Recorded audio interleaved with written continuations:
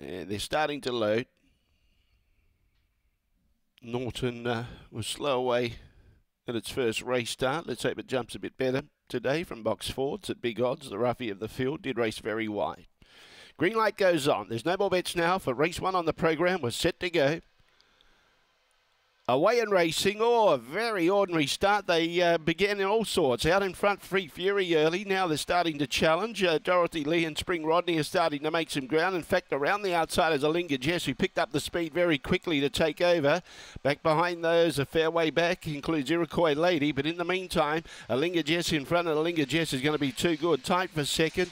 Look, I think Free Fury possibly in front of Spring Rodney, who lunged late. Iroquois Lady.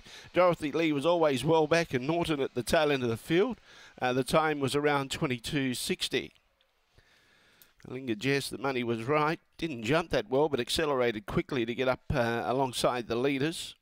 And has been a little bit too good over the concluding stages. On the tote, gee, they crunched it in late fixed odds into as short as $2.50. 8 the winner, Alinga Jess. And Alinga Jess is by Fabregas out of Alinga Dot. Black Bitch June 2017. And raced by the Davey team, T and T Davey, along with B and L Rogan and Yvonne King, the winning trainer. 8 goes in the frame, tight for second. 22.65 the official time there, 22.65. 8 beats 3. Free Fury has held on for second, just in front of a lunging Spring Rodney, 8.32.